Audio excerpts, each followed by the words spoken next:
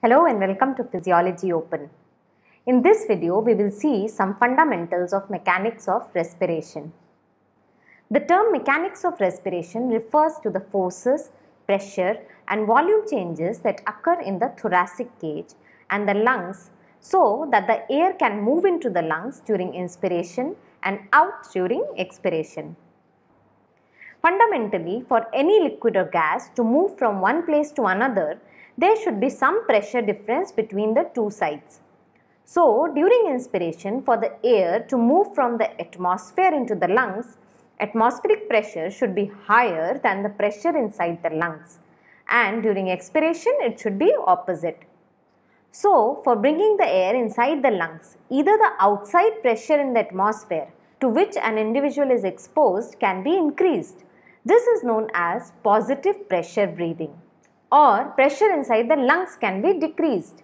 This is known as negative pressure breathing.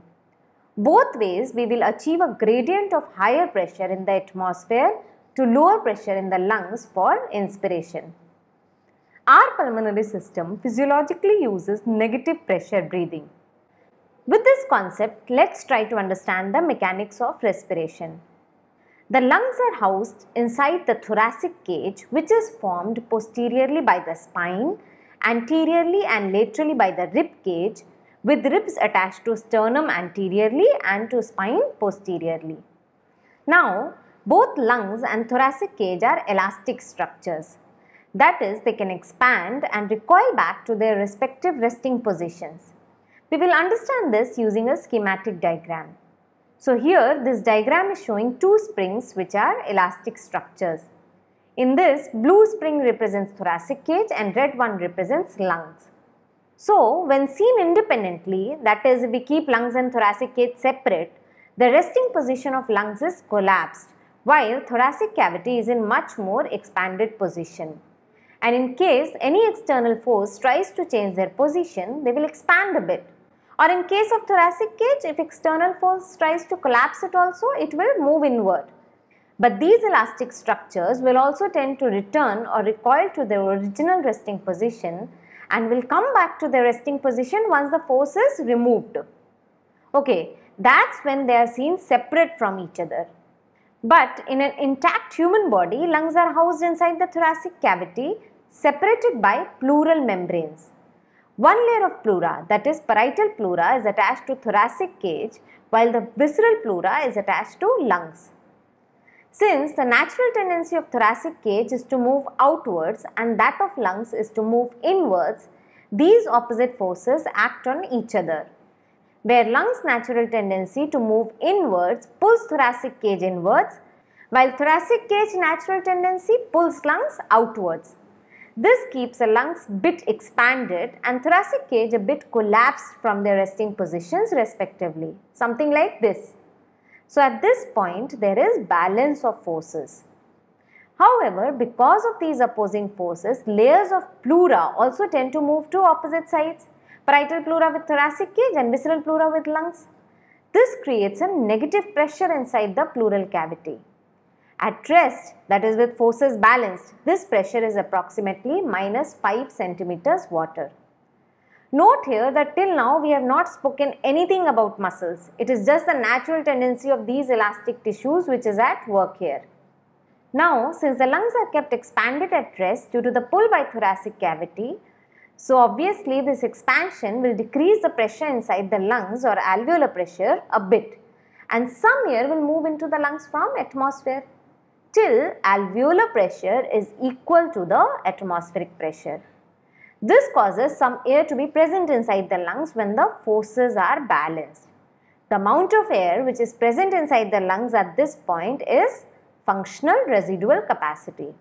So at this resting position, when muscles are not at work, the lungs are still filled with some air, known as functional residual capacity, just by the virtue of the elastic forces which are acting against each other. So this is equilibrium position. At this state, alveolar pressure is equal to atmospheric pressure, or we can say 0, which is mentioned with respect to the atmospheric air. That is why we call it 0. And no more air flows into the lungs at this point. Pleural pressure is however negative, approximately minus 5 centimeters water. Now, how will inspiration occur? Remember about the fundamental concept here that to breathe in air, pressure inside the lungs should be decreased. Now, since lungs are inside the thoracic cage, which is a closed cavity, any changes which occur in the volume and pressure of the thoracic cage are communicated to the lungs. But how will these changes be brought about from resting position? It needs some external forces. This external force is provided by the contraction of the skeletal muscles which line the thoracic cage. For quiet inspiration, these muscles are diaphragm and external intercostal muscles. Diaphragm covers the bottom of the thoracic cage like this, and it flattens on contracting and hence increases the vertical diameter of thoracic cage. Now, these external intercostal muscles are arranged like this from one rib to the other, like your hands in a pocket, and are hinged at top. So, when they contract, they elevate the ribs, causing increase in the anteroposterior diameter and transverse diameter of the thoracic cage. So, basically the thoracic cage expands in all three directions, that is anteroposteriorly, transversely and vertically. With increase in thoracic cage volume, intrapleural pressure decreases. See, thoracic cage pulls the pleural membranes further outwards, isn't it? So, intrapleural pressure decreases, that is up to -8 centimeters water. It is like an external pull force on lung. Hence, this causes a pull on the lungs, thus increasing the volume of the lungs and hence decreasing the alveolar pressure. During tidal inspiration in healthy people, the decrease in alveolar pressure is up to -1 centimeters of water. Due to the pressure difference generated between atmosphere and the alveoli, air moves into the alveoli until the alveolar pressure becomes equal to atmospheric pressure. So, again it becomes 0 with respect to atmospheric pressure. So, with a pressure difference of 1 centimeter of water between atmosphere and the alveoli, approximately 500 ml of air moves into the alveoli in healthy people. Now, let's see what happens in tidal expiration. For tidal expiration, the changes in thoracic cavity and lung volume caused during tidal inspiration are simply reversed. So, the diaphragm and external intercostal muscles relax during expiration. All the events reverse, that is decrease in thoracic cage volume occurs, then increase in pleural pressure to the resting position, that is -5 centimeters water, causing decrease in lung volume. This brings the thoracic cage and lungs to their original equilibrium position. With the increased volume of air inside the lungs from inspiration, the pressure it increases to +1 centimeter of water with respect to the atmospheric pressure. This causes the exhalation of same amount of air which entered the lungs during inspiration, at the end of which the alveolar and atmospheric pressure again become equal. So, basically tidal expiration is a passive process brought about by relaxation of the inspiratory muscles. But what happens during forced inspiration and forced expiration? Till now we have discussed the changes in pleural and alveolar pressures which occur during tidal respiration. But these pressures are not sufficient to bring in more air or exhale more air. For inhaling air over and above the tidal volume, the volume of air which needs to move inside the lungs is more, and hence there should be more pressure difference between the lungs and the atmosphere.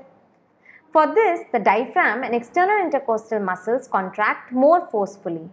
In fact, in tidal inspiration, diaphragm moves about 1 to 1.5 centimeters only, while for maximum inspiration, it can move up to 7 centimeters. Also, accessory muscles of inspiration contract, that is sternocleidomastoid, scalenus. With maximum contraction of the muscles, the pleural pressure may become as negative as -30 centimeters water, causing much more lung expansion and hence movement of much more air into the lungs. Now, for exhaling air over and above the tidal volume, the thoracic cage volume decreases from resting state. This is brought about by contraction of the internal intercostal muscles and abdominal wall muscles, that is external and internal obliques, rectus and transversus abdominis muscles. With decrease in thoracic cage volume, pleural pressure increases and even becomes positive in forced expiration. This decreases the lung volume, increases the alveolar pressure and hence air is exhaled. In summary, pressure differences are created by changing the dimensions of the thoracic cage causing change in pleural pressure. This affects lung volume and which in turn affects alveolar pressure. This generates pressure gradients causing movement of air. Well, hopefully this video helped you understand the topic well.